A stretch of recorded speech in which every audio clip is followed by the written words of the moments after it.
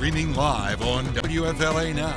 Powered by 1-800-ASK-GARY. Happy Saturday morning, Tampa Bay. Max Defender 8 meteorologist Amanda Hawley here with a look at your weekend forecast. Just a quick heads up.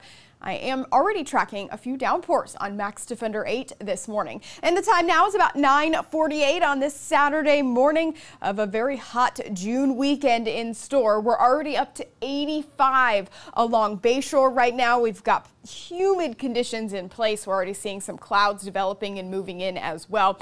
So yeah, this is kind of the pattern that we're going to expect as we go through the weekend. But I wanted to jump on here as we do every Saturday morning on Facebook Live, so you can join me. You can use the hashtag HeyAmanda in the comments, and then I can publish them on the screen, and you can tell me where you're joining me from this morning. If you just want to say hey, or if you tell me your weekend plans and have a forecast question as well. We can talk about all of those things. But I want to get through the forecast for you so you can plan out your day today and into tomorrow, let you know where the best rain chances will be today and tomorrow. And I have an update in the tropics for you. Yes, we are tracking possible tropical development into early next week. So we'll start with our forecast locally, then I'll get to the tropics here in just a minute. But for now, that's a live look again, about 9:50 on this Saturday morning at Bayshore. Lots of folks out there enjoying the day. It's only gonna get hotter from here. Temperatures at 85 right now, but the humidity levels in that excessive category, making it feel more like the low 90s right now and possibly the triple digits this afternoon. So yes, it is important for you to stay hydrated and make sure you're taking breaks from the outside. Actual temperatures today up near 90, again feeling more like 100 with that humidity. Tomorrow, I think we'll maybe be a degree or two cooler. We'll have maybe some extra clouds and maybe a few more showers around tomorrow afternoon. But both days, very high humidity levels, and we'll be tracking some showers using Max Defender 8 radar. I'm already tracking those downpours. There's been several moving onshore, especially in coastal portions of Sarasota and Manatee County. A couple of downpours have been moving onshore up in Hernando and Pasco County as well. We've got this westerly wind. That's an onshore wind pattern, and that typically gives us morning coastal showers right along our immediate coastline. They drift inland, and then in the afternoon, the bulk of the showers and storms that form are in our inland counties, Inland, Polk, Highlands County. We saw that exact pattern yesterday, and it's in place right now as well. We've been relatively drier though after we had those several day stretch of really nice showers and thunderstorms in the afternoon, but now we've got high pressure centered out in the Gulf of Mexico, and that's what's helping to give us the onshore wind and helping to keep us a little bit drier than we were. But moisture levels, especially looking at water vapor, the moisture levels are going to go back up, especially into Monday and Tuesday, and that's going to help to re-increase those rain chances. So this is what I'm talking about. In the afternoon, we see scattered activity mainly east of I-75. This is around 1, 2 o'clock, and that will continue through the evening. We dry out overnight, and then tomorrow morning, the activity focuses right along the coastline. In the afternoon, it drifts inland, and that's where we'll see those showers and storms form Sunday afternoon. As we head into Monday, though, there's a lot more moisture involved. So that means those rain chances are a little bit higher, and I think we'll see a better coverage of those showers and storms as well. So looking at the rain over the next 5 days, and when we look at each day individually, you can see that the accumulations are going to be highest on Monday and into Tuesday.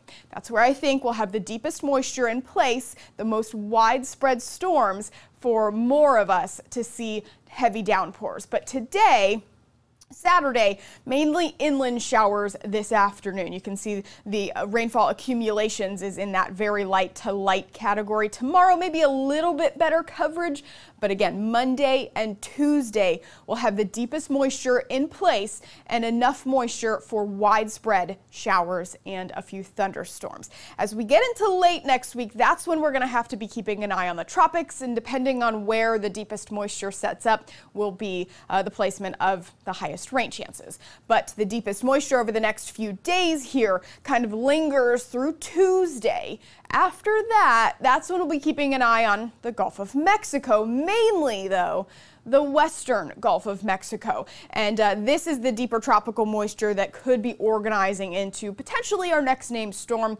We'll keep an eye on it. Right now, I think high pressure and actually some Saharan dust are going to keep this in the western Gulf, which is good news for us. But that could leave us on the drier side for next weekend. So again, this is the area that the National Hurricane Center is tracking, and they just updated it. You can see the circle is now orange, so I do want to get you the latest information with that. They have increased the chance for development over the next 5 days, and we'll get you that. This was the 8 a.m. update. Now we're looking at a 10% chance of development over the next 2 days and a 40% chance of development over the next 5 days. So that's here, 10%, 2, and a 40% for the next 5 days. And you can see this is in the Bay of Campeche here. There's not really anything going on just yet, just some cloud cover. It's really not going to be until early next week that we're going to be really watching this area for the potential organization of an area of low pressure. This area of low pressure will then gradually move off to the north, but I think it's going to stay in the western Gulf. So again, that would leave us on the drier side with less moisture involved. But if that moisture, wherever the moisture pocket decides to go, whether it's a tropical system or not, if it ends up in the middle of the northern Gulf there, then we could see a little bit more moisture and a little bit higher rain chances. But for now, here's a look at the 8-day forecast, and that's what we've got going on. So today, this morning, I'm thinking that will be on the slightly drier side, and that moisture will be a little bit farther away. And that's what led me to drop those rain chances to a 20% for next weekend. But that could change, so just keep that in mind when you are checking in, of course, on the Max Defender 8 official forecast for you. But for today, those rain chances at a 30%, mainly for our inland counties. And then tomorrow, same sort of setup. We'll see some morning showers at the coast, and then they'll drift inland in the afternoon. Better rain chances, the best rain chances, if you will, right now over the next 8 days are on Monday and into Tuesday. So again, thanks for joining me on this Saturday morning on WFLA Now, going over the forecast for you quick, and we've got the comments coming in using the hashtag #HeyAmanda. That's the way I can publish them on the screen for us, and we can get you going with your weekend forecast. But that's the 8-day right now. I'll throw up the tower camera for us so we have something pretty to look at while we go through some of these comments. Matt Paterno asking hashtag #HeyAmanda, any rain for Parrish? Right now, there are a few showers out there, and I wouldn't be surprised if a downpour passed quickly over the Parrish area through about the noon hour. After that, Parrish rain chance is probably going to drop off a good bit in the afternoon. But tomorrow morning, same sort of pattern. A couple of brief downpours not out of the question for Parrish. So thank you for your question there. Bobby asking hashtag #HeyAmanda, are we going to get our second named storm? And I was just kind of going over that, and there's a medium chance right now that we could be looking at our next named storm, our second named storm of the hurricane season this year, into early and middle portions of next week. That next name on the list being Bill. So you'll be watching for that. Potentially we could see Bill in the western Gulf next week, but it is very early to talk about details on how organized it would be, where it would go, if it will even have a name. The National Hurricane Center just updated their numbers, and it's a 10% for the next 2 days and a 40% for the next 5. So that's really something we'll be keeping an eye on next week, Bobby. But thank you for your question. It's always good to check in on the tropics. Of course, we'll have an update on tracking the tropics to Wednesdays at 2 p.m. right here on this on our WFLA app and our WFLA Facebook page. Barbara Libertelli saying hashtag #HiAmanda, any rain coming our way down to Cape Coral today? Similar setup for Cape Coral. There is a little extra moisture down south. Of course, the farther south you go, you're always going to typically have a little extra moisture. But I still think same sort of setup for you guys. It's going to be the best chances to see any downpours are going to be in the morning in Cape Coral. And then in the afternoons, the rain chances will increase inland, then decreasing at the coast. So could see a couple of passing downpours, but I'm not expecting widespread showers or storms in Cape Coral. Coral. Couple more comments coming in. Again, if you use the hashtag HeyAmanda in the comment section, that's how I'm able to publish them on screen, exactly like what Paul did here. He started off the comment with hashtag HeyAmanda. It's the pound sign and then just the words HeyAmanda, and then I can publish them on screen. That lets me know that you want your comment to be featured and you just want to join my conversation on this Saturday morning. So Paul saying, hashtag HeyAmanda, when will South Pinellas Park get some rain again? Storms always popping off all around us, but never here. I know, Pinellas Park, downtown St. Pete, just the southern half of Pinellas County has really just not been in on any of the rainfall since we got those first several days of when rainy season really kicked off. You guys were just missed, and I'm so sorry. Typically, South Pinellas Park and the southern half of Pinellas County really gets rain chances increasing when we're in a typical summer pattern, and that's because we see a quick pop-up downpour happen right in the middle of the day, and then they kind of dissipate, and then the sea breeze takes over. Today, again this morning, could see a passing downpour or two. Tomorrow morning, you could see a passing downpour or two. Rain chances aren't the greatest.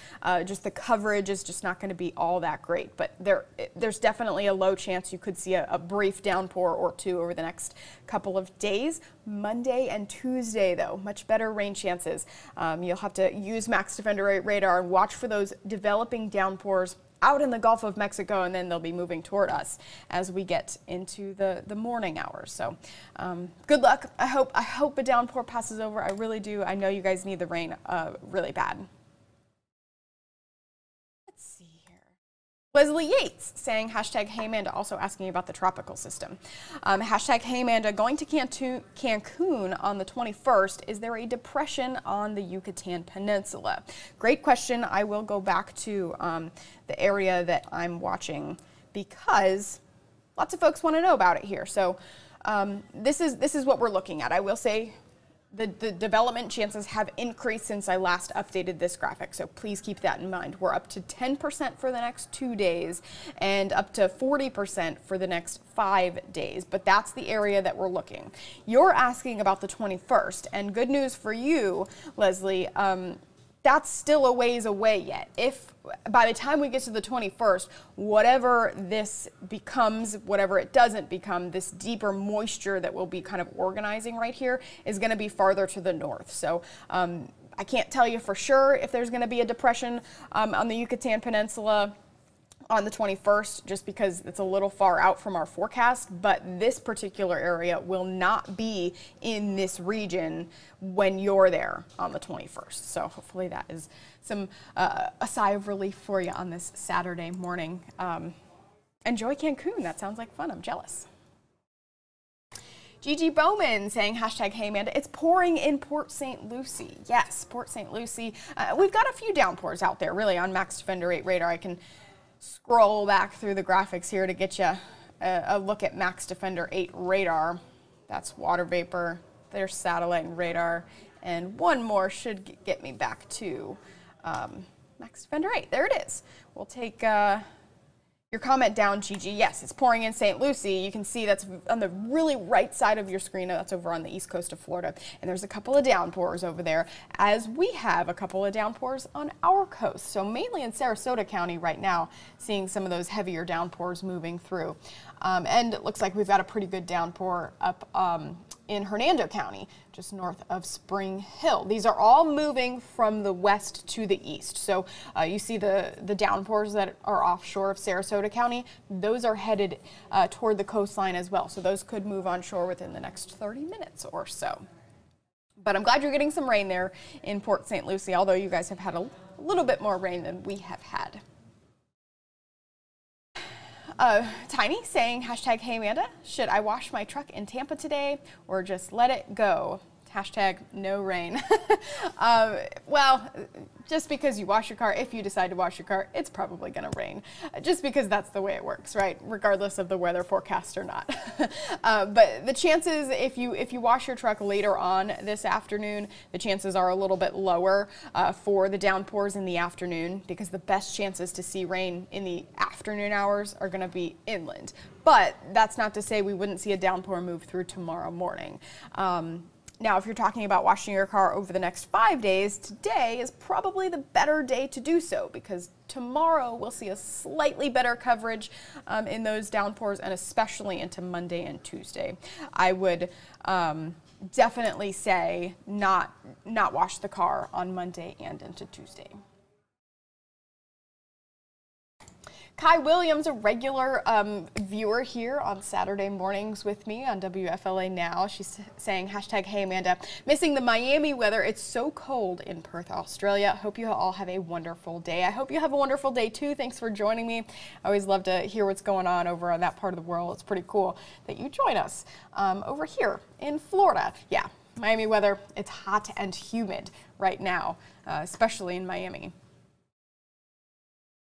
Stephen Bennett saying, hashtag, hey Amanda, is Ruskin going to get any rain? Ruskin, same sort of story. You're right along the I-75 corridor there, so better chances are going to be kind of between right now and about noon. And then as we head into the afternoon hours, it's going to get a little bit drier. You're going to see fewer clouds, and those rain chances really will be slim to none this afternoon. But tomorrow morning, you have another chance to see if some downpours move through, and then even better chances for everyone come in on Monday and into Tuesday. And I think that this particular, again, this is just one model of a future radar. Some downpours inland this afternoon, and then as we go into tomorrow morning, you'll see those downpours develop at the coast again. We'll have some extra moisture farther to the north. That's why it's displaying some showers up north of I-4 along the coast up there. But then tomorrow afternoon, they'll move inland. But Monday, watch what happens on Monday here. The moisture picks up, we see a lot more cloud cover, and those showers and storms, they become a bit more widespread even into the midday and the afternoon hours. So better rain chances coming in Monday and Tuesday. Loving all these comments coming in, folks. Thanks so much for joining me this morning. Sherry Arch saying, hashtag, hey Amanda, will Avon Park get rain soon? So probably not in the next couple of hours, but Avon Park will have another chance to see some downpours develop this afternoon. Yesterday we got some beautiful pictures of the one thunderstorm that was out in Highlands County. It was a little bit closer to Lake Okeechobee, so off to the southeast of Avon Park, but beautiful pictures. If you saw that mushroom-like cloud in the sky yesterday off to the southeast, that was a thunderstorm over 90 miles away from Tampa that we could see here. It was beautiful, yeah, that's because rain chances were highest inland yesterday. That same sort of pattern will happen today. So Avon Park, rain chances not really increasing until after about 1 or 2 p.m. So that's what we've got going on. But yeah, as we get into the next 5 days, this is a look at the rain individually over the next 5 days, those accumulations. And tomorrow, it looks like we'll have a little bit better coverage than today. And then by Monday and Tuesday, that's where you see the darker greens out there. Could see some heavier downpours, some soaking rains, but I'm expecting the coverage to be a lot better. Ooh, comment coming in from Bradley Walker, hashtag, hey Amanda, what's it looking like for Crystal River planning a camping trip this week? Well, this is really a perfect graphic for that because Crystal River, I'm not exactly sure what days you're there. If you're there a whole week, I think Monday and Tuesday you're going to see heavier downpours moving through. Not going to be an all-day rain. There will be breaks in the rain. There are going to be pockets of heavier downpours moving through. But there will be certainly some dry time for you to get out there and enjoy your camping trip. That's fun. I'm jealous. I was talking earlier about how scallop season is almost underway for Crystal River. So that'll be fun. Have an awesome trip. But yes, plan for some downpours. If you're camping in a tent, make sure you waterproof the tent. Okay, and we'll keep going back through these graphics again for you folks. Again, better rain chances Monday and Tuesday when the deeper moisture is kind of in place. 40% coverage, I think, for Monday and into Tuesday. And then next week, here it is, that moisture that will potentially be organizing in the Bay of Campeche, moving north in the Western Gulf late next week, Friday, Saturday, and into Sunday. And we'll be watching for that to maybe be our next named storm. There is nothing for certain right now. Very, very early to tell. It's just a 10% now over the next 2 days and a 40% chance of development over the next 5. And if that stays, if that deeper moisture stays in the western Gulf, our rain chances will actually decrease about a week from now, down to a 20%. So that's what I did with rain chances this morning. And a perfect comment coming in from our assignment manager here, Matt, saying hashtag hey Amanda, is it going to be a great weekend to go out on the boat? Today actually is a pretty great day to get out there. Not concerned about too much for you guys for if you're taking the boat out today. West winds at 10 knots, seas 2 feet, just a light chop in the bay, but it's actually a pretty good question, Matt, because tomorrow winds will increase. So today's the less breezy day compared to tomorrow. Tomorrow we'll see those winds between 10 and 20 knots.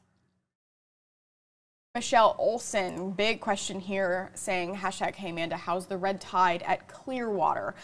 So we've been talking a lot about red tide, and unfortunately it does look like it's expanding. The low to moderate samples have been expanding, and there is a red tide alert for Pinellas County beaches. Right now, they issued that yesterday. JB and I were on here talking about that, and Christine McClarty had her story out at Clearwater Beach yesterday as well. So I do know that in some spots around the area, they have had just a couple of dead fish here and there, and then in other spots there are more dead fish being reported. Have not heard a whole lot about any odor yet, but a couple people on our stream yesterday sent us some comments that said they were at the beach earlier in the week and now they're not feeling so great. So there's kind of mixed reports coming in from there. If you are affected by red tide, I would avoid the Pinellas County beaches with that red tide alert in place. We have an article right now actually up on our website. We continue to update this. We actually have a whole section on red tide. So this is a great spot to go to get the latest information. JB said it really good yesterday. If you just want to type in Google WFLA and red tide next to it, that's where the section will come up. And you'll be able to see some of the latest stories on red tide. Good question there. But yeah, unfortunately, the samples that they have been taking are expanding, and the moderate samples have grown a little bit. So thanks for your question there, Michelle. Dennis saying hashtag hey Amanda, looking for the lakes to become oxygenated for great fishing. You know, I talk about fishing all the time. I love fishing, but I can't say I do a whole lot of freshwater fishing. I do a lot of fishing in the bay, and we go offshore, but I don't do a whole lot of lake fishing. So that's an interesting comment, and I appreciate it. Thanks, Dennis. I hope that the lakes become oxygenated as well. I think I don't want them too oxygenated because that becomes a problem as well. But obviously, no oxygen, everything will die, so that's not good. Hooray for oxygen, keeping everyone alive. All right, folks, I really appreciate all of you joining me here on this Saturday morning. I hope that you have a fantastic weekend. I hope if you want the rain, you get a couple of downpours moving through, but the best chances for rain over the next 8 days are really going to be on Monday and into Tuesday. So right now you can see we've got some clouds out there, not a whole lot of activity at this point, at least in downtown Tampa. There are several downpours moving through Sarasota County, and there are still some offshore in Sarasota. So make sure you keep an eye on Max Defender 8 radar. The app is free. I did not update that banner there, but the app is free for you on the WFLA app. So you can download that and you can track the showers on your own using the same radar that I do here in the Max Defender 8 Weather Studio. So again, thanks for joining me. Appreciate it. Have a great day. Yes, go Rays. Got a couple of comments coming in there. Hashtag hey Amanda from Julie saying go Rays, Rays game today. And of course, go Lightning tomorrow. We'll be back for more on that coming up tomorrow afternoon. Thanks, everyone.